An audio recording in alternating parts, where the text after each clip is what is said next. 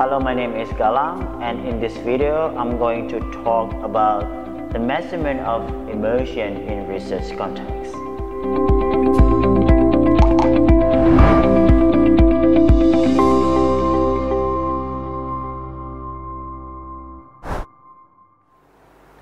The challenge with research about emotion is what element of emotion which are measurable, and what about the sensitivity of the measurement tools.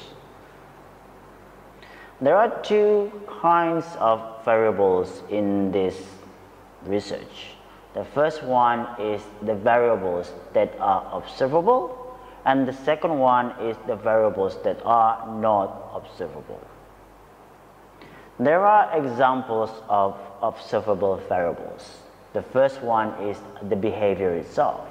So you can see someone's emotional reaction based on their behavior.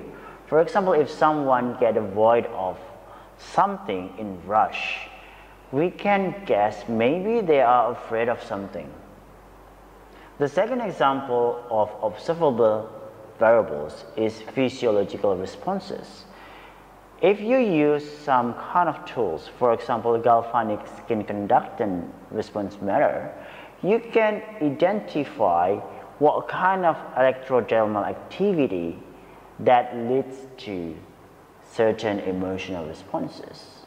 So for example, with that tools, if you can provide a signal of something, then you can argue that there is emotional response happening right now, and you need to correlate it with an object. Oh, maybe someone is being afraid of something, like a picture that is shown in a computer.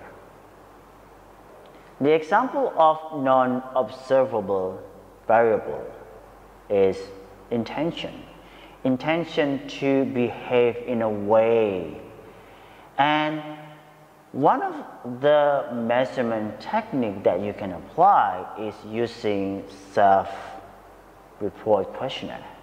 So by asking them what they want to do, or what they feel they want to do, it's going to capture the emotional response towards certain behavior.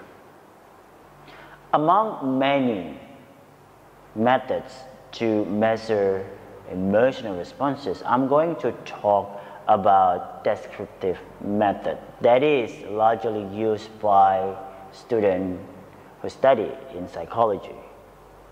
One of the techniques of descriptive model is using self-report questionnaire.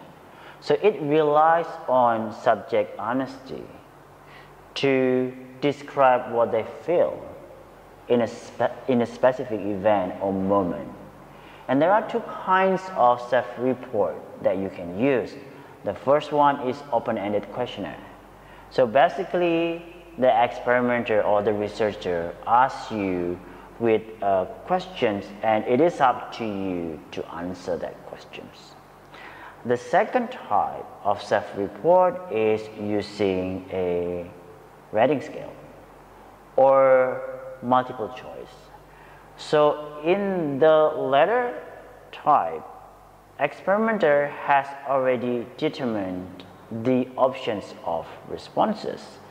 So the task for the subject is just to choose which option represent themselves the best.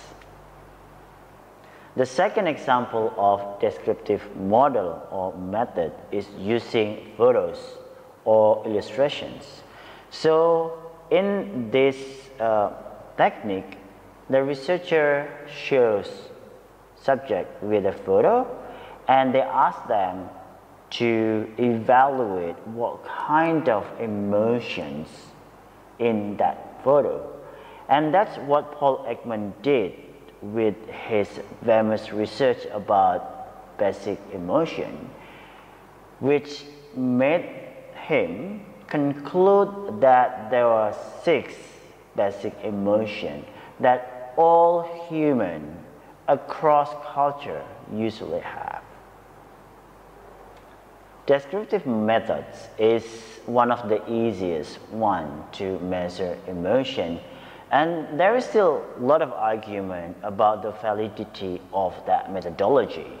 But if you can make sure that the subject honest during the response, then I guess we can trust the finding using that measurement technique. There are a lot of more measurement techniques. For example, like you look at the physiological responses, you look at the brain activity during certain emotional responses. But I guess for the purpose of psychological studies, descriptive methods is already enough to understand what kind of emotional responses that people have at a certain time.